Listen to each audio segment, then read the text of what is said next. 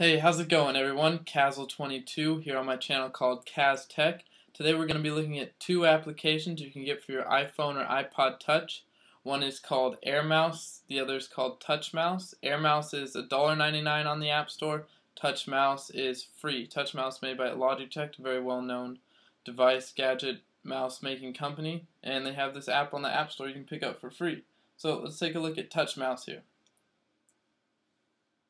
And so both these applications operate through your Wi-Fi network. If your computer and your iPod Touch or iPhone are both connected to the same Wi-Fi network, then they should be able to work.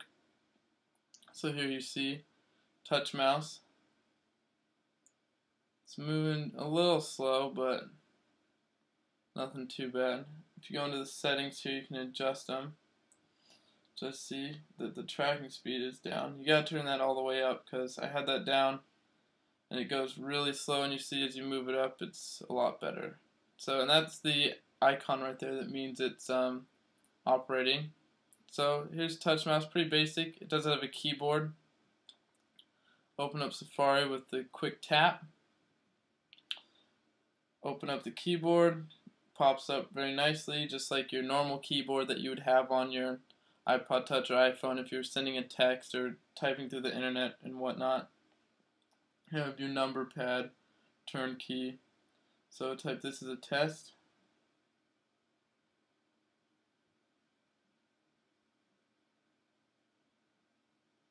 Now you don't have to have this like on your desk like I have it. I'm just doing that for the sake of the video here. So you see this is a test. It types it pretty well. Hit return. And boom, just like that. And you also have still have your area to scroll with your Touch Mouse here. So that's pretty much all there is to Touch Mouse. Pretty basic. Does have two-finger scrolling as well, if you need to use that at all. But it gets the job done for what it needs to do here. Okay, so let's go ahead and take a look at the application called Air Mouse here. Air Mouse again is $1.99 on the App Store. Okay, so here's Air Mouse. You can change the different settings you have up here, different views. So you have touchpad, or you kind of have that clicker view, which would be used for more of like if you're doing a presentation or something like that. I prefer the touchpad here. And if you have a window open here, open up Safari, these two little buttons here, you hit them, bring the window up and down, so kind of like the expose there that the Mac has. And the cool thing about this is you have different layouts. You have your number pad pops up nice and big for you, and you have your function keys. So that's a pretty cool feature that this has. And then you have this layout here where it recognizes I'm in an internet browser, so it has like your search, your forward and back, refresh, close buttons.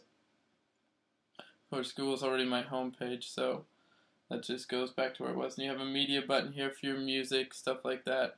It recognizes I hit the media button and it opened up my Hulu, which I didn't really need, but it's still a pretty cool feature. And then probably the cool thing here is you hit this home screen button and it recognizes all the applications that you have right there on your dock. So if you need to remotely open up any of the applications you have on your dock there, then you can go ahead and hit them. So if I want to open up Google Earth here, click that. Google Earth begins to load here. So you see for the $1.99 you get a few more features here. Google Earth opens up. Pretty cool. So you get a few more features. You can tap click. You have your left and right click if you want to use those. You have your keyboard, which also works very well here. So if you want to pay the $1.99 to get the other features that come with this, the Touch Mouse here, you can. You can use it for like presentations and stuff. And of course, like I said earlier, you don't have to have your iPod Touch sitting on your desk here. You can actually just pick it up in your hand, use it like a remote control or however you want to use it. Use it from a distance. I haven't tested the range on this, but I'm assuming since it's Wi-Fi, it doesn't really matter as long as they're both under the same connection. So this has been a review of the touch mouse and the Air Mouse. Air Mouse again $1.99 on the App Store. Touch mouse is free. And if you guys like anything related to technology and gaming, then please check out my channel where I got a bunch of cool videos on there. Thanks for watching.